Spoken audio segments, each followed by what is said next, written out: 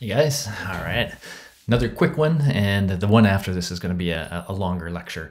But this is just as you're going through all this action potential stuff and neurons, and I wanted to give you a couple of analogies that when I talk about these things or when I did talk about them in a normal class, some students have said these analogies kind of help them understand and remember some of these basic ways in which neurons act and work. You know, they kind of represent some basic principles that we see in other parts of life. And so by forming these connections, maybe it'll just help you kind of think about it. So let's jump into the first one of these analogies, and that is Twitter. If you think about something, you know, social media, and you think about something like Twitter, this analogy won't be perfect, and I'll explain some of the imperfections. But in a sense, if you imagine my Twitter account, here's me over there, and that's sort of like the cell body of an axon. Okay, I'm the one that's going to make decisions about what I choose to do or not do with my Twitter account. Now, those decisions may be based on things I read. So there are the people who I follow, and they are posting certain things that is influencing me, and they are like the dendrites. Right? They're the information coming in to the cell body from the outside world. And let's imagine for a moment, to make this analogy work, that's the only information I have. So I'm not going to repost something from a website or whatever. Imagine the only things I know about are the things I learn about from those I follow, my dendrites, because that's the truth of a neuron, right? All it knows is the information that comes into it. Occasionally, when this information comes in, it might excite me enough over some issue. You know, maybe I read enough posts related to some issue that I decide I want to make a statement about that. This input has stirred me up, has excited me, and I am now going to post something. If I post something, that's like an action potential that goes, and if we think of Twitter again, well, it goes to the people who follow me, right?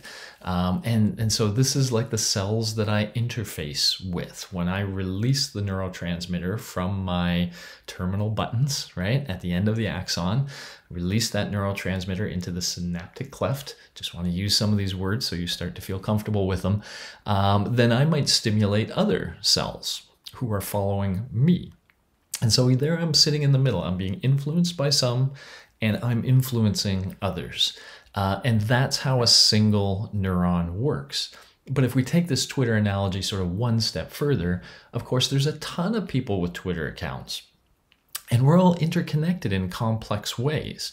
You know, I am just one neuron doing my thing in this complex network of Twitter connections.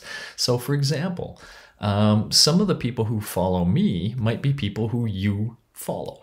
And so if I send something that excites one of them, maybe along with the other information, they get enough so that they now send something that could reach you. Right? My action could reach you, or vice versa. You could be one of the ones I follow.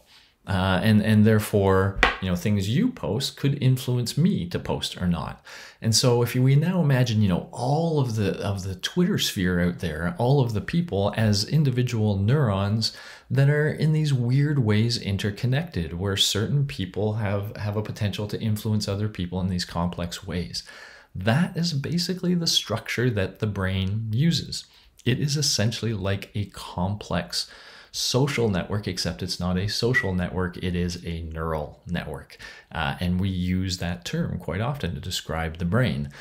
So I thought, you know, that might help you just kind of wrap your head around sort of how this sort of structure can lead to, you know, information moving around a system in a very powerful and dynamic way, just like information moves around Twitter in a powerful and dynamic way. Okay? So again, the analogy is not perfect, but I'm hoping that'll help. Now, one other thing I wanted to kind of stress, and this is really with respect to the action potential itself. So let's begin by just watching this for a moment, if we may.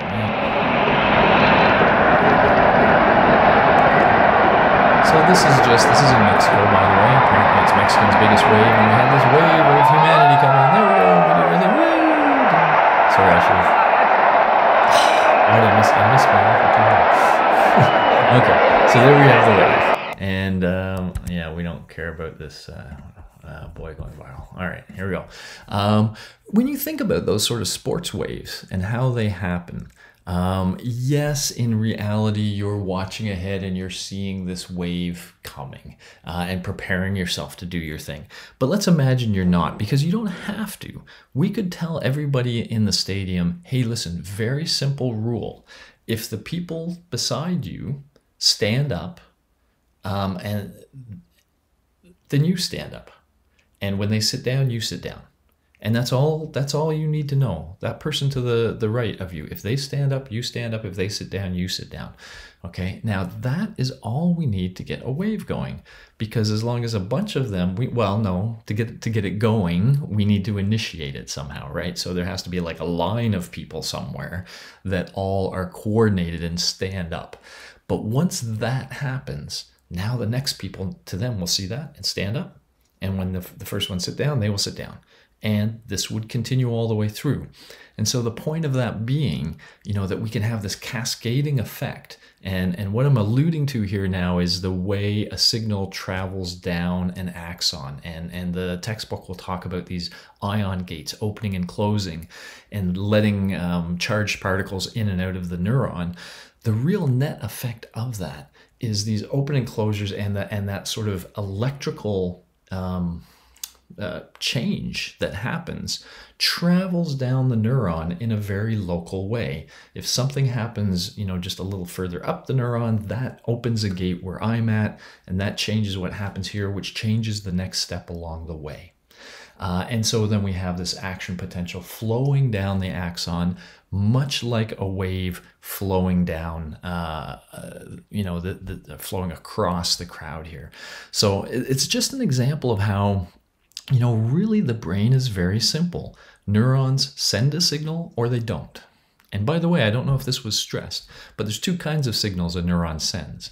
Either an excitatory signal, where it's sort of telling that next neuron, you should fire, you should fire, you should fire, you should fire. Or an inhibitory signal, where they're telling the neuron, don't fire, don't fire, don't fire. And so, if we I'm stepping back here for a moment, but let's step back here. If we imagine, what's actually going on here, it's like a bunch of these people I follow are telling me, send a tweet, send a tweet, send a tweet. And a bunch are saying, don't send a tweet, don't send a tweet, don't send a tweet.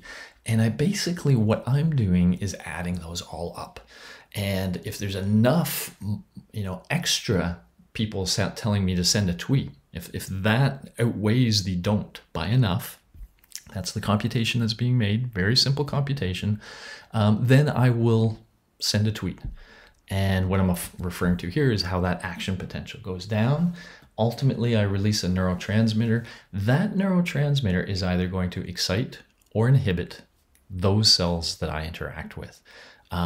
And so it's a very simple, even the traveling is everything's very simple, sort of yes, no gates, very easy decisions, summing some input relative to a threshold. And if it's bigger than a threshold, I fire. And even when I fire, I'm just opening a local gate, but that's enough to start this chain reaction all the way down the axon. And then I ultimately influence the next cell in the network. So, this is what makes the brain so freaking cool. It's not complicated. It's a simple system, but just like Twitter, which is a simple way of connecting human beings, the richness of the connections can cause some really cool stuff to happen. And all of our fancy behaviors, even my weird hand rolling stuff like this, is all a highly coordinated use of this neural network that can, by very small local decisions, can make these global patterns of behavior happen. And it sometimes feels like magic to me, of a sort, like, wow, how does that all work? Well, that's what psychology is all about, trying to figure it out. And in this chapter, we're at the brain level, the neuron level. And so that's the story there. Okay, so I hope those analogies will help you. I will see you at the next lecture. Bye-bye.